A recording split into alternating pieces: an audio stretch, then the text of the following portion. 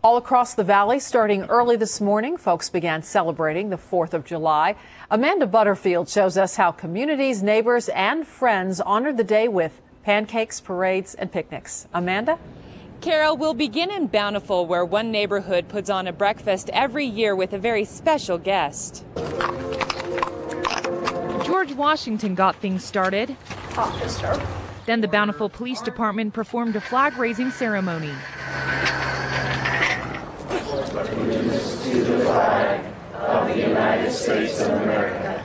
My wife bought me a flagpole for Father's Day, and I was the scoutmaster, and we need to do flag ceremonies. It has been 8 years since Tom Hill started inviting his neighbors, and he also invites a veteran to talk.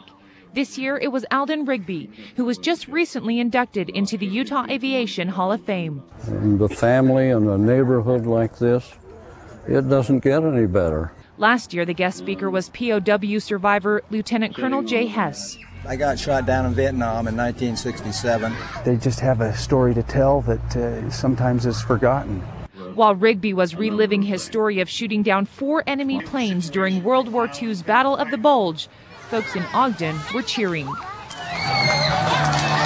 The North Ogden Cherry Days Parade is celebrating its 75th anniversary this year. Throughout the day, there's been sporting events, booths to visit, and tonight the city will host fireworks at the Weber High School Stadium. In Salt Lake, there was music. We come to celebrate the greatness of this country. The Salt Lake City Mission served nearly 2,000 meals to the homeless. We'll be cooking tons of hot dogs.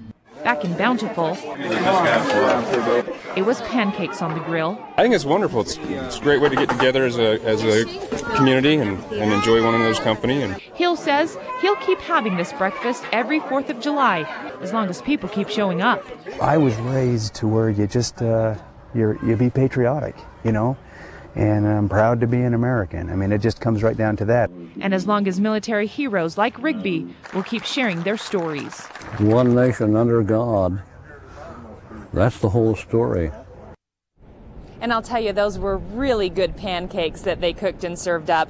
Now tonight, another big celebration in Provo. Of course, the Stadium of Fire. You will see a lot of KSL faces there. And if you'd like to stay in tonight, right here on Channel 5, we will be airing the Real Salt Lake game. Back to you. Thanks. They don't have to go anywhere. Thanks, Amanda.